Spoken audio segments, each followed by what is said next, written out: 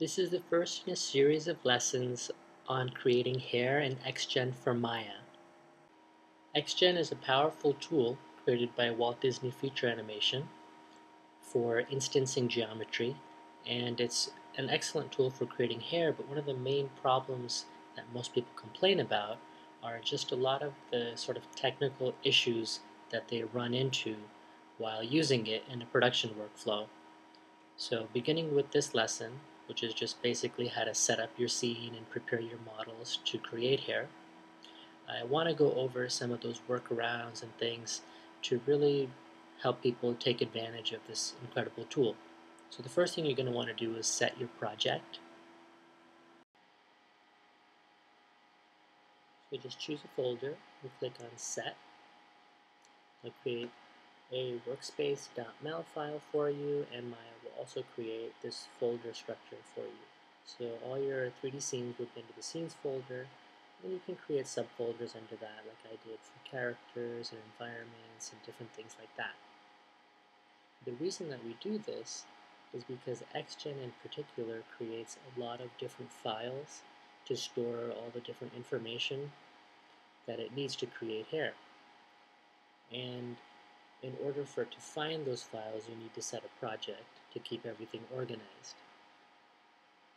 So you can check your project like that, make sure it's pointing where it's supposed to. So the next step is to load your model, make sure your project is pointing to the right place.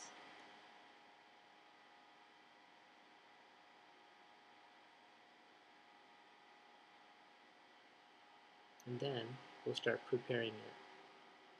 So as you can see, I've made some 3D geometry for the hair. This is just a visual reference.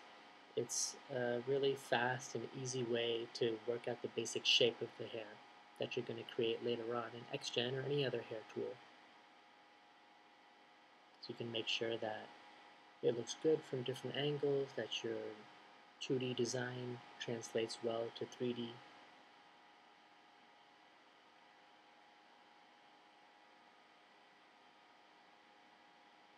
So I'm going to go ahead and template the hair. So I want to be able to see the model, but I don't want to accidentally select it. And I'll hide all the other objects.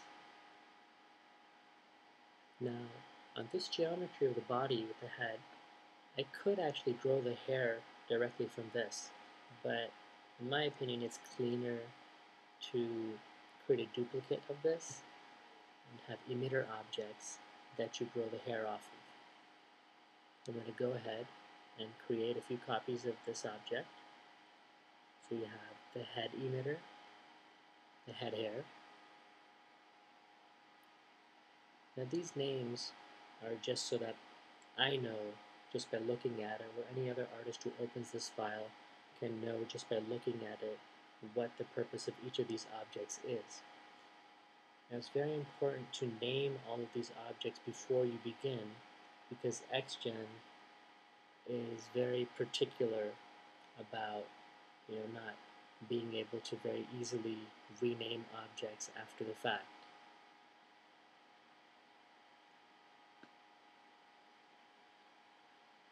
So I'm going to go ahead and save this under my scenes folder in a subfolder that I made just for hair.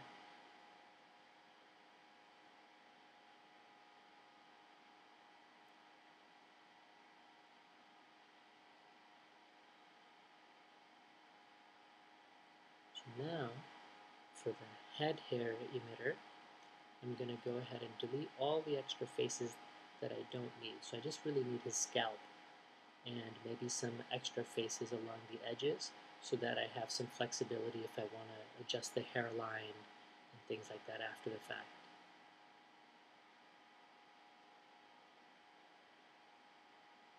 So I'm going to go ahead and pause the video here and just delete all the extra faces and prepare these emitter objects and then show them to you.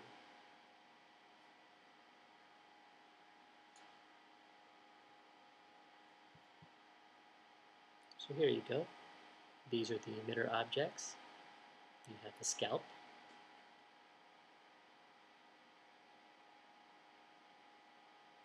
So you can see I left some extra faces along the edges of the hairline.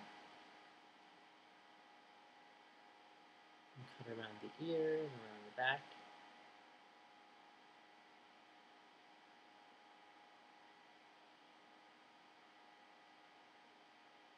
And next I'll show you the eyebrow emitters. So this is the geometry that I'm going to create the eyebrows on.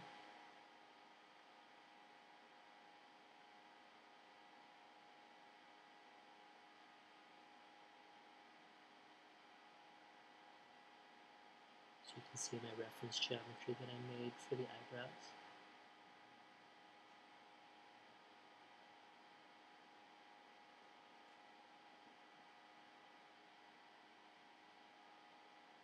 And lastly, this character is kind of stylized. So I'm going to show you his mustache emitter. Usually you grow a mustache over kind of the whole area above the upper lip. But in this case, it's more like a wiry, stylized, cartoony mustache. And so I just selected those polygons where I wanted the mustache to grow from.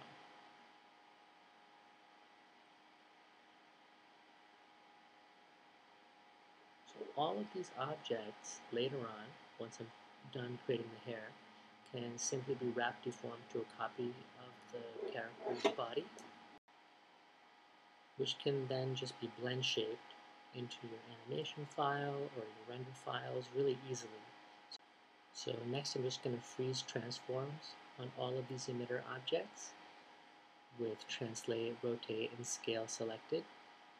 So this is just to clean up the models. So now all these transforms are zeroed out. And I'm going to delete by type history. So I'll delete the history on all of these objects.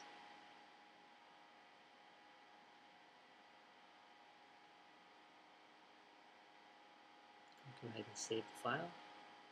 And now let's add some UVs to these emitter objects.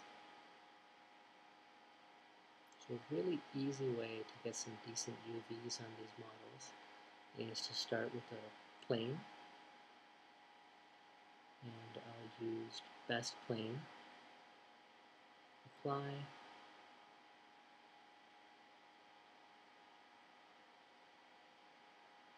and just do that to each of these objects.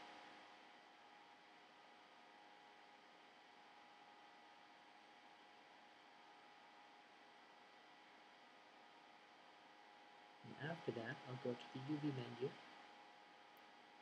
to the UV editor, with one of the emitters selected. So I'll start with the head. And just click on Unfold under Polygon. And it gives you a pretty good unwrapped version. So you get some pretty nice clean UVs.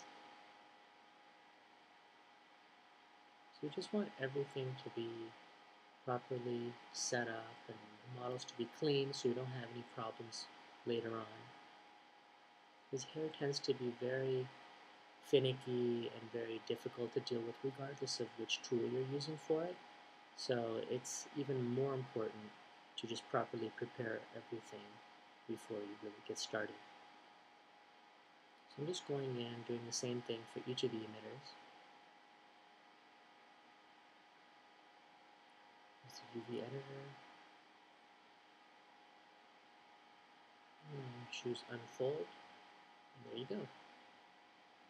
I'm going to go ahead and select all the emitters and delete by type history once again. And save my scene. And the last step is to go to Hypershade.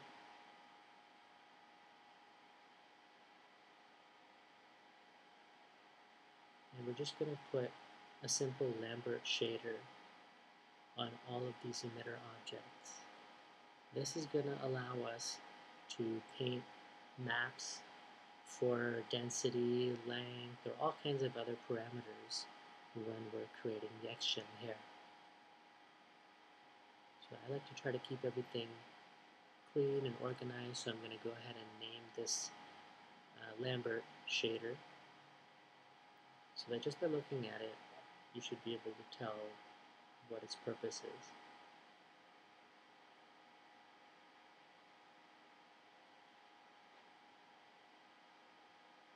And then I'll select the emitter objects and then right click and assign the shader. So there you have it. This is just a little introductory lesson. In the next lesson, we'll go over some basics of creating fur in Xgen. So we're going to use the Xgen grooming tools, the groomable splines, to create some simple eyebrows. And from there, we'll have further lessons on getting this character's hair created. So if you like this lesson, feel free to subscribe so you don't miss out on the more advanced lessons that are coming your way. This is just a little introduction. So thanks a lot.